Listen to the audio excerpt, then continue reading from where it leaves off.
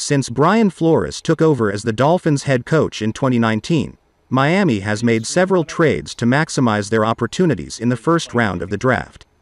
The club had 3 first-round picks last year, has a pair this year, and will have 2 in 2023 following the blockbuster trade with the 49ers for the number 3 overall pick. Miami has San Francisco's first-rounder next year, but sent its own top selection in 2021 to Philadelphia in exchange for Thursday's 6th pick. During an appearance on the Dolphins' Drive Time with Travis Wingfield podcast, Flores said the primary objective with general manager Chris Grier wasn't necessarily to acquire early selections. But that's still the way it's worked out to this point. I wouldn't say the goal is necessarily to accumulate first-round picks. I think it's to put the best team together, Flores said. I think there's a variety of ways you can do that. Trade, free agency, waiver wire transactions, obviously the draft.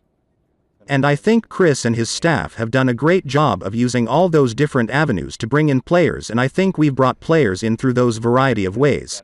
I think we've used them all. But it's to put the best team together, not necessarily a team full of first-round picks. And look, we're looking for guys who are tough, who are smart, who are competitive, and who love to play, and are team first.